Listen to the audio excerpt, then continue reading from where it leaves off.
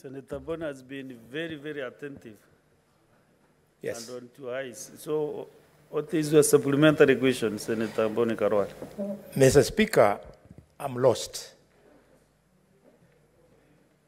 I'm lost because the minister has come to this house with a casual answer, describing stories of aircrafts, size of aircrafts and things, which has nothing to do, Mr. Speaker, with the question that I raised.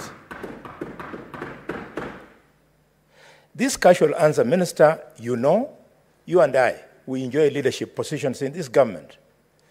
We can talk to each other here and talk to each other behind the tent and talk to each other in our private offices as we do.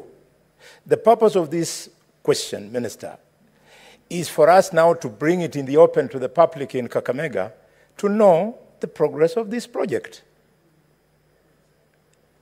The seriousness, Minister, is that 611,000 people voted for President William Ruto against 955,000 for Raila Odinga. There was work that was done. And now, when you treat us casually like this, you know that on 8th of December 2022, the President came to Kakamega. Senator Bonny, can you be very specific on your question? Mr. Speaker, sir, because he was casual. Know the history of the voting and what happened? Yeah, I've left out history of voting. Just go specific. Your indulgence. What you need to be addressed. Mr. Speaker, your indulgence, please. If I don't do this, I'll lose this house, I'll lose the public. Mr. Speaker, on 8th of December 2022, the President came into Kakamega and launched this project, and alongside it, commercial aircrafts, which have been ongoing. He came again, Mr. Speaker, on 18th of June this year, and announced the construction of an apron at 50 million shillings. The minister knows. And lastly, Mr. Speaker, on 25th of August, the President stayed in the county for 5 days, and this was the project. So I was expecting the minister was coming here to tell us only two things. When is the payment for residents going to commence? Because from that time last year, they stopped doing any development. They know they are moving out. And two, to tell us when is the construction starting. That is called, Mr. Speaker, Mr. Speaker, sir. Pertinent questions, and I think they are very indirect. Yes, Mr. Speaker. Yes. Mr. Speaker, I feel extremely offended that this is how we are treating the public that gives us the same money that we use to develop projects. You wait for the answer, Senator Bonny, and then you can maybe react later on. The Speaker, Mr. Speaker, of course, I have maximum respect for the Senator Khalwale, not just because we serve together in this chamber, but because he's at the top leadership of this administration. Mr. Speaker, I have given the answer, and that is the answer.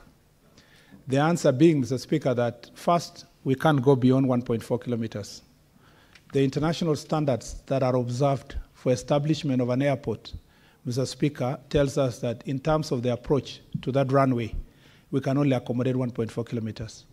And to do so, Mr. Speaker, we must acquire land.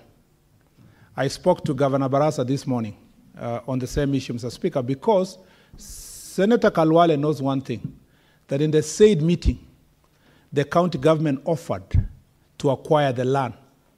And Mr. Speaker, that is why there was a meeting between KAA, KCA, and county government.